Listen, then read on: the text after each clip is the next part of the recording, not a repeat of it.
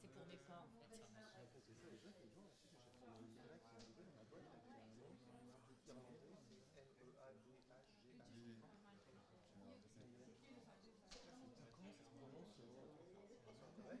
Et là, je tombe sur un mec que je connais qui fait du comment on prononce des mots. Un mec qui fait des vidéos avec moi, qui était spécialisé dans le Chaîne YouTube dédiée à ça. il a un demi-million d'abonnés, il a fait 25 000 vidéos. What the fuck. Je connais véritablement un influenceur. Attention, il y a même sorti des ordinateurs qui prononcent tous les mots. Est-ce qu'on peut faire un truc avec pour éviter que ceux qui disent plateforme.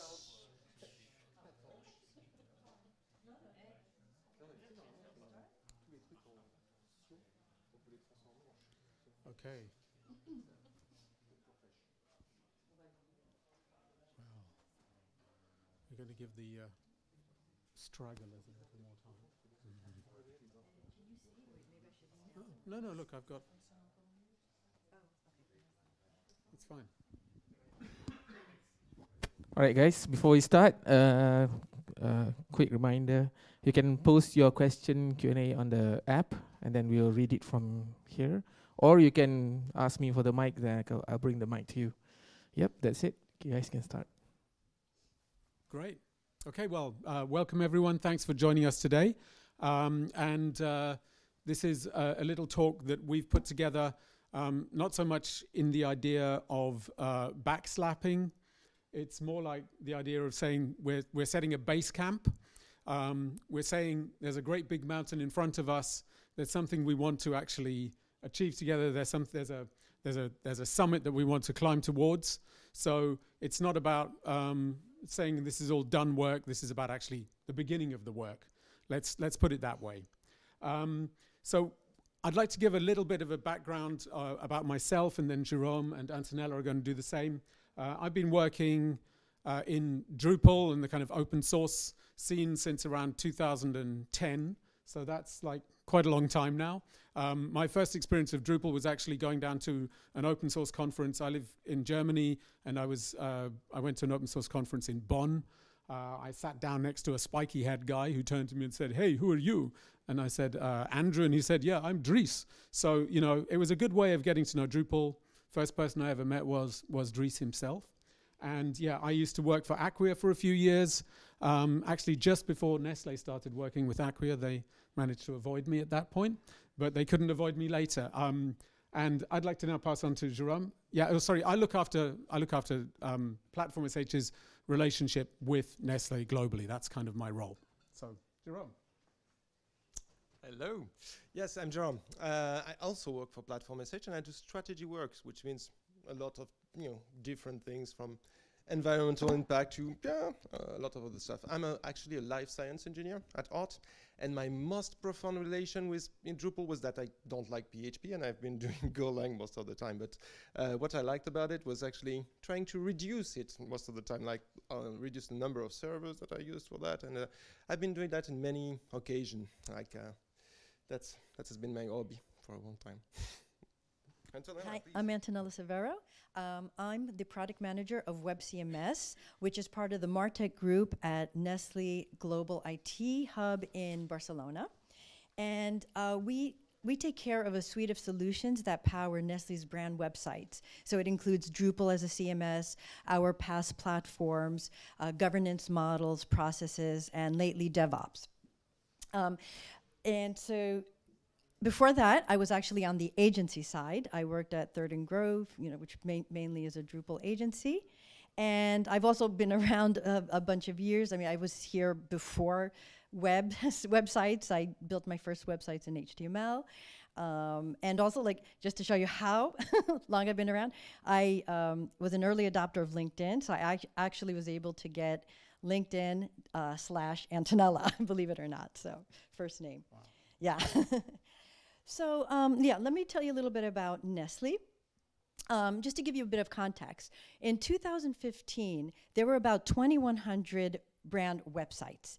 And of course, it was completely decentralized. Hundreds of CMSs, many different hosting platforms, many individual local agencies not connected. And as you can imagine, this is inefficient. the total cost of ownership is very high, and we just couldn't manage the security risk. So we undertook a journey, as all solutions in IT, and we went through a digital transformation. So what were our goals? So the first thing, we wanted to improve digital experiences for our users. We wanted to provide the businesses and markets freedom in a box. So instead of building all our products, we were going to adopt, adapt, assemble as much as we could. And we also wanted to make sure that the businesses and markets could use their marketing budget more for the custom features that are relevant for them. And we would take care as much of the technology as possible, like 80% or more. So how did we work towards achieving this? So one of the things we did is follow the IT strategy, which is to simplify, standardize, and share. And we relied on best-in-class solutions. And we consolidated the tools and processes. We masterized as much as possible. And we even decommissioned sites that didn't have as much value. And the results today is we have 1,300 brand websites, 1,200 are in Drupal. And to understand the scale, that's like 300 million page views per month globally. So just to give you an idea of our how we scaled up, what our model is, we are undergoing like the master approach, which maybe is like 60% of our sites, and there's about 30 masters. So it's a unified code base, and then we have templates, and we can have many templates against each master, and then we have child sites. Like each master could have like 60, 70 child sites. So yeah, and on top, and we built that on Drupal core, but that wasn't enough. We also built a Drupal distribution, which is called Lightness, to even kind of standardize and share more. And then united with our past platforms. And then on the next level up is web application, which the business owns with their technical agencies. And so I'll pass it on to you now. Great. Okay. Yeah. So thanks, Antonella. So that's a bit more about the way that Nestlé is doing things. Platform.sh, hopefully there are people in this room that have used Platform.sh who are familiar with Platform.sh. Can anyone? Okay. So maybe it's just short of half of people actually using it, or maybe familiar. Hopefully you know that Platform.sh has been around the Drupal space for a while. We actually come out of that sort of background. Drupal commerce was something that was built by the same people as built Platform.sh. Our CTO was the guy who had the most commits on that beautiful old beast Drupal 7. So like we're kind of Drupal through and through from where we began. And this little video or this little image gives you an idea of the concept behind Platform.sh. You as a developer simply insert your code, and Platform.sh does the rest. So the idea is that you can then actually have the whole way in which you develop your project is, essentially completely code-driven from infrastructure as code. So you actually define the servers, the services, all of that kind of stuff is then done simply through Git. You manage all of your data.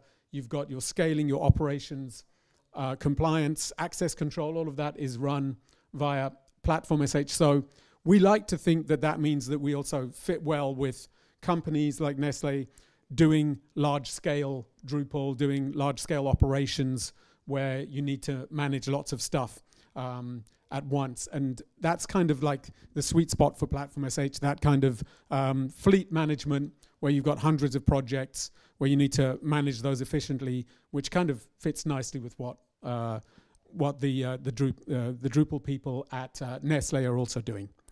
And then the next thing that we're going to talk about is how Drupal actually got us together. Right. So I think in 2017 at DrupalCon Vienna, not far from here, some members of my team went to DrupalCon and, of course, met the Platform.sh team. And subsequently, when we started to do an RFP to expand our panel of past suppliers, we invited them to attend, and they were chosen as one of the three. And yeah, that's how the Drupal community really helps to share and make connections. Exactly. So did we want to talk a bit more about Drupal as you know, the history of how that side of things? Yes. So yeah, as we talked a little bit earlier, but Drupal is actually important. There are large deployments of Drupal, and for us, we host a lot of those websites, but it's said to represent like 2% of the internet. It's a huge thing. So for us, there are millions of users, millions of projects that are actually running. I don't know if we want to say anything more about this. Okay. Yeah. Great. Okay, next slide then, yeah. Okay, so, you know, fast forward to last year when our product group manager reached out to our vendors to find out what they were doing in digital sustainability. And why did we do this? Because Nestlé was on a path, we're working hard to reduce the carbon footprint across the whole company, you know, according to the Paris agreements, to achieve net zero emissions by 2050, you know, at a minimum. And so there's a lot of actions underway throughout the whole company. And so in our department, or our area of IT, we started to look at what we could do with brand websites. So we started on this journey. So we learned that Platform.sh was already actively investigating the impacts and possible ways to reduce this. And also there were other efforts going on at Nestlé. So there was an innovation challenge on sustainability, and another team won with their project, which is to look at brand websites. They're associated with us, so of course they contacted us to work with them when they won. And we also did a roadmap study for our Drupal distribution, and one of the features recommended was sustainability. I don't think we knew what, but we knew that it was there. So we started to have discussions with all of these different groups, and at some point we're like, okay, let's get everybody together and see, you know, just start a discovery and share where we are and what we're doing. And as a result, we created this kind of green action committee. And so that's how we started on this road together. Mm-hmm. Okay. Yes, one thing we started from this the thing is that we performed our first carbon audit last year on the 2020 data. That is something that is important because that's the start of trying to measure things. A carbon audit is just basically paying someone to look into your data and give you numbers about what you are actually emitting. And for us, it's about what the company does, what the infrastructure we run for our customers does, and what the transit, the network aspect, for instance, impacts are. So yes, measure other thing. Why is there an interrogation mark there? Is that because we are a PaaS provider, we could just ask, you know, Google, Amazon, and Azure, and OVH, and all the one we are working with, what is our current carbon emission? Just use their word, and they just believe what they say. But you may know that they all claim to be carbon neutral. And what our carbon auditor says usually is that, okay, carbon neutrality is just actually buying carbon credit or actually buying renewable energy and sending it back to the grid, so that it compensates, it offsets the emissions. But the infrastructure are always growing, so they are always emitting. Taking into consideration the fact that they are buying or selling renewable energy is called market-based accounting. And the most important regulations that are being passed are insisting on using the location-based approach. So what is actually the data centers, the green data centers are actually plugged in the same electricity plug, than every other system. So in France, for instance, there is no greener data center in terms of energy, one to another.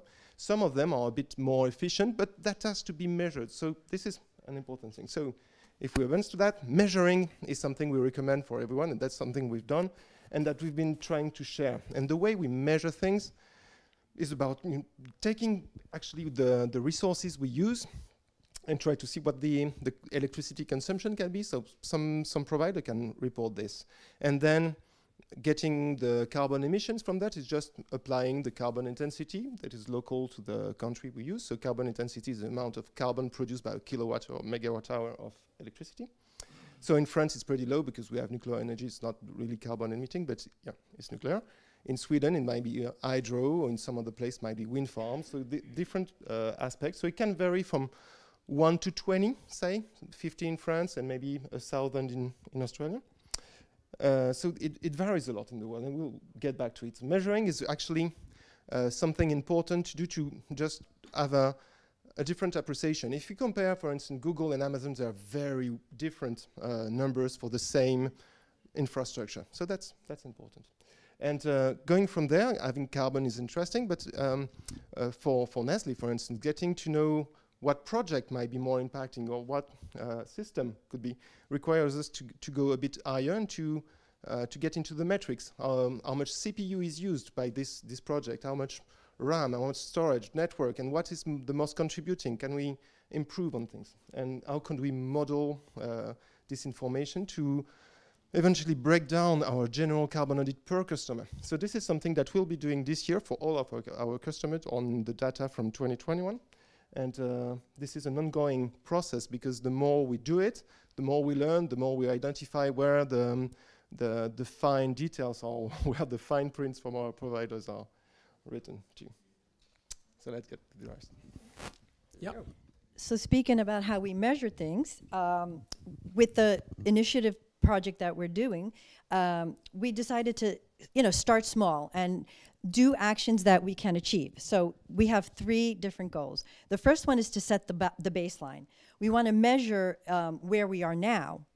And, we want to find out what is the carbon footprint of each site. So, of course, we were like, okay, let's just get whatever calculator that's on the web and, throw a badge up on the sites. Of course, that's, but when we dug deeper, we know, but what are those calculators really measuring? We need to understand better and find the right calculator, and they helped us to understand that. So we need to figure out what are the meaningful indicators, because we don't want to greenwash it. We want to really understand what's happening and display it. So the second one is to bring awareness. So to visualize the data, we're going to create dashboards. And to show, to kind of start having our markets and our vendors understanding that and helping us in that area. And the third is to encourage change and track the progress. So we're going to provide best practices, and we're going to do the tweaks along this road, and keep finding out new ways to improve the system. And then, so one of the things that we also discovered is we also have to optimize our application level. So to make the application resources more efficient, as Jerome had just mentioned, we don't want to throw metal at it. We need to understand what's going on. We don't want to just upsize a container when it's getting higher. We need to dig in a little bit and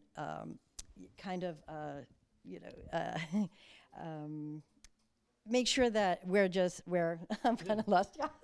Analyze what's actually happening inside of that particular application, how that's actually putting resource strain on the particular resources and so on. Yeah. So we're going to provide best practices for our websites, but we also have to look at lightness, which is the distribution, because that's the basis of many sites. And we understand, how to make it more performant. And actually, we're going to be doing some research projects with them to kind of understand that. And and the results are still to come on that. Yeah. So. Great. Thank you. Yeah, so the application performance, as we said, we are measuring things. The general model of the impact, the carbon emission impact, is just trying to get the most efficient applications, the resource efficient, like it shouldn't require a lot, to deploy it as densely as possible, and that's what we're going to discuss, and try to densely as in using fewer resources, but use those fewer resources more. And maybe once we have this very efficient system, try to locate it where it's actually emitting the less carbon on the best data center in the most move to the location. side, Jerome. Yes. Yeah, there's only one picture, but it's an interesting one. That's what we do at Platform. We pack application very tightly, very densely, so that we had the carbon in it as third-party independent, try to look into it and try to get information from the market to tell us, okay, how dense are we when we deploy all this application, those Drupal applications that usually are deployed on dedicated resources. And as you may know, servers, they usually idle because we over-provision a lot as a community. I mean, that was a machine is cheaper than the workforce. So by hour. It's easier to throw metal at problem, and if you have problem, you just push on a server or you upsize it, and then you forget it, and you don't pay engineers or persons to work on it and optimizing, because sometimes it's easier. So yeah, most of the time, a lot of servers are too big and they are just wasting energy. They're wasting energy because, yes, they had to be produced at some point, and you know that supply chain, everything. It's not without impact, and moreover, a server is actually consumes a lot of energy just doing nothing. The idle, the consumption per operation, it's not neglectable. And the more we use a processor, the more we use the CPU, which is the most energy-consuming part of the server that we use. We don't use GPU or things. Storage is actually kind of cheap. So the more we pack application together, the most efficient it is. So using fewer resources, but more, like loading them at 80%, say. So we are, in general, our auditor says, like 12 times better than the most naive deployment on AWS, for instance. The others are not really sharing, and unfortunately, other providers of container as a service, for instance, it's very unclear. Or the serverless function from GCP or AWS, we don't have real numbers about their density, so their overcommit level, for instance. It's difficult. Our global mantra is about right sizing when we do dedicated deployments, so make it as small as possible and allow it to grow when needed. And in our container approach, then try to pack it, and this allows for great gains in general. So density, right sizing, and move on. Then yes, once we have this very efficient system, let's say we have used observability, optimized everything. The Drupal that we have is the most cacheable. It's great. It's densely deployed with all of this application from different persons. Now we need to deploy it somewhere. Maybe we could add one to there. So we'll try to deploy it where it's greener. What does it mean, greener? As we said, carbon intensity is a thing that varies a lot, and it's a function of the energy grid. So the energy grid is in France, for instance, it's a mix of mostly nuclear energy, and then wind, I think, is the second energy we use, but it's very different, for instance, in Canada. So you see here where it's green, it's actually greener. It's the lowest carbon intensity possible. So the lowest, actually, I think it's in Quebec. It's maybe below 50, something like that. 50 grams per megawatt hour or something. So this is very different. It can vary a lot, and depending on the location of your customer users, you may want to be able to locate your application where it means it could have the lesser impact. For most our customers, for instance, for the Drupal project we host, we often rely on a CDN to handle most of the static asset kind of network impact. So locating a website in Germany or France won't have a big impact on the performance of the website, considering everything. But then why should you deploy in Germany? Maybe for data locality, maybe for compliance, maybe for security reason, maybe because you have a good partnership with the local hoster, but it's difficult to make a case for from an environmental impact standpoint for if there is a 5 to 10x ratio in carbon intensity. So we are considering locating our project, our region, public region, where the intensity is actually lower. There are no solution for every place on Earth. For instance, in Southeast Asia, it's difficult. There is nothing quite good. Currently, Australia has very ambitious program, but you can see that it's probably one of the worst places on Earth to host a data center, to place a data center. And in the US, it's not much better, but we have Canada, of course. It's always the answer in North America. Okay, so great. Thanks, Jerome. I'm going to speed it up a little bit because we don't have too much time, but I think to take a step back, what we talked about basically is 3 different areas where we can improve things. And those are the areas we're working on, not just with Nestlé, but in general. But specifically, we're trying to look at app efficiency. How do we make Drupal, for example, work better in the cloud? Secondly, the density and right sizing. How can we make sure that we're packing as many projects into the most efficient regions. And then thirdly, those greener regions. So what we've got there is it's like a, it's a Venn diagram. Where we have that overlap is where we can actually get to much higher levels of improvement in terms of what a particular project can actually do in terms of its carbon footprint. So as you can see, it's not quite exponential maybe, but the more that overlap happens, we're going to move from a good improvement to a better improvement to a best improvement, where all three of those come together. And I think that's the exciting bit, is where, we can say, well, we've got things that our customers can do together with us as partners. We've got stuff that we as Platform.sh can do in terms of the density, in terms of the right sizing. And then we can also look at finding the best places to move these projects. And, in the most humble way possible, not us standing there waving a finger, but trying to educate ourselves. That's really about what we want to do here, As I said, it's about having a base camp, not about having a backslap, So what we're trying to do is find a way to learn together, to advance together, and, to grow in terms of what we're doing here. And I think that sort of comes to be I think the final message. That's what we're really here for. And I'd like to hand over to Antonella for a conclusion there on that point. Right. I mean, maybe I'm not the most technical, person on this, but I'm learning a lot through this journey. And it's actually getting very exciting to see the impacts that we could have, especially at Nestlé, where we have 1,200 websites. On our team, we're beginning to understand you can't just look up something in Google and find a proven methodology, because it doesn't really exist yet. And, we can only challenge our preconceptions and fears and probe, ask questions to probe deeper. So, again, the goal of this session was not to give you results, it's just to invite you early on, give you a glimpse early on in our journey. And, I'm kind of curious how many have been thinking about sustainability in their projects, with a show of hands. Okay, great. So I'm glad you attended this session and, joined us so we could share, what these small steps are that we're taking, the conversations we're having.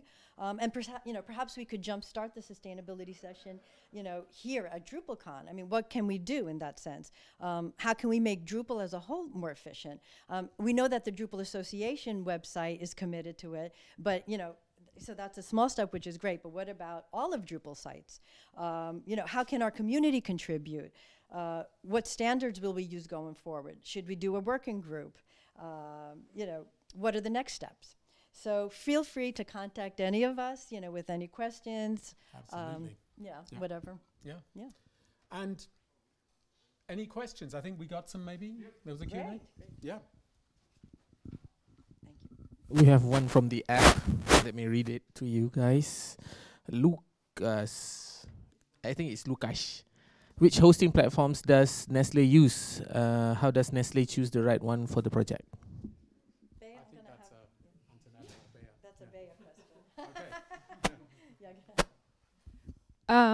We have 3 hosting providers, Akia, Pantheon, and Platform.sh.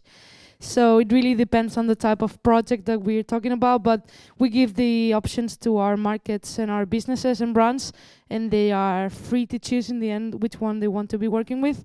Right now we're focusing for masters with Akia and Pantheon, and single sites with Pantheon and Platform.sh, but this is going to be changing soon, and we want to work with our 3 providers for all kind of sites. I hope that. Perfect. Anyone else got questions? Yes, I'm running to you. So just I want to understand, if you don't share results with us, it's still in progress, or do you have already the impact? And did you already choose at least the tools that you will use for the measurement, or not yet?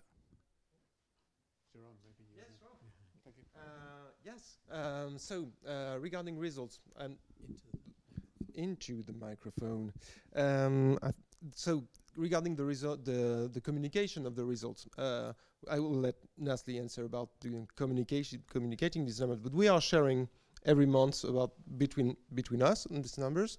And regarding the tools, now we have many tools already in place, because we are collecting every day, like we have data lakes, or we are collecting all the metrics for the usage of the system, the application, the servers. So we are collecting it, and we've been collecting it for a long time. What we had not was a model to compute and to have actually electricity consumption from the resource usage. So now that we have this in place in our systems, and we are checking these numbers with a carbon auditor, third party that comes and check if our model works fine. So we started this work last year with the first carbon audit. We did some POCs for first version of that. There were problems. We've been learning. We've been using different models for network computation. All this this is progressing. So now we are about to finish our second carbon audit for 2021, and to be to make a breakdown of this number for Platform.sh as a whole for all our customers per project. So that will be the deliverable for the Q4. I can't really tell when it's going to be. So in terms of tools, it's just things that we already have. Observability tools, mostly. That's it. Is it okay? Yep.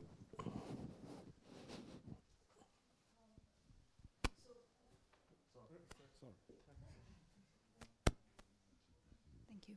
Thanks for the session. It was very, very interesting. I just have a question on, you spoke a lot about measuring the emissions from the hosting, from the the network operations, but are you already, or do you have plans of considering the resource operational emissions, like say people working on these applications, the emissions that gets generated, let's say in the logistics part of part of this chain, or any related logistics of these data centers, transport, etc.